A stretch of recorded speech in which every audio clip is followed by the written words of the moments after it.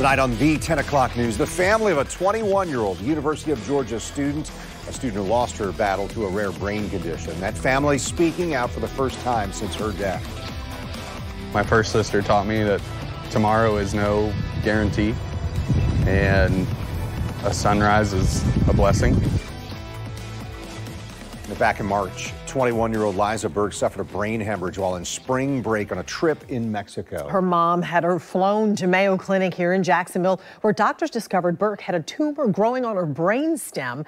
Despite aggressive efforts to shrink it, Burke finally succumbed to a rare condition called glioblastoma. News4Jax reporter Eric Avanier stayed in touch with Liza's family. He's joining us live with more on her fight for survival. Eric?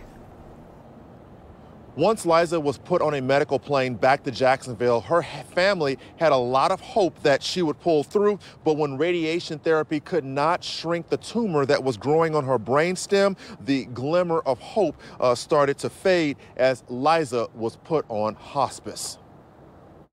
21-year-old Liza Burke spent her last days alive in the one place her relatives say she loved, by the water with her family and friends. She definitely perked up, and I think she really enjoyed being here. Her last night when she was feeling well, we came out here and we had a bonfire. She was sitting where you're sitting, and with all her friends and all of us here.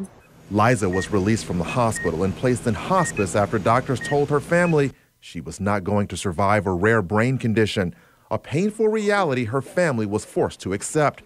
Her brother Jack described what the last 2 months have been like for him and the rest of the family. Hell, really bad, awful, but beautiful at the same time.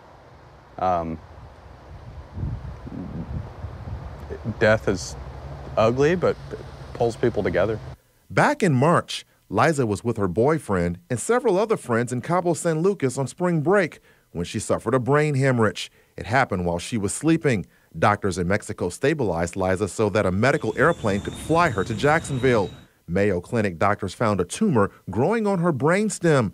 Radiation therapy to shrink the tumor seemed promising, but the tumor kept growing. And then quickly, because of her tumor, she just was unable to respond like she had been.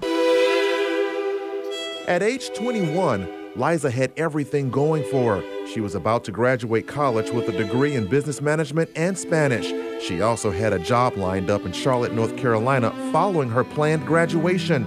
But a deadly brain tumor ended Liza's hopes and dreams of a future. While Liza is no longer here, her family says her legacy will live on like a never-ending flame. And a lot of people who have reached out just to say, we heard her story, and she sounds like an amazing, inspiring young person.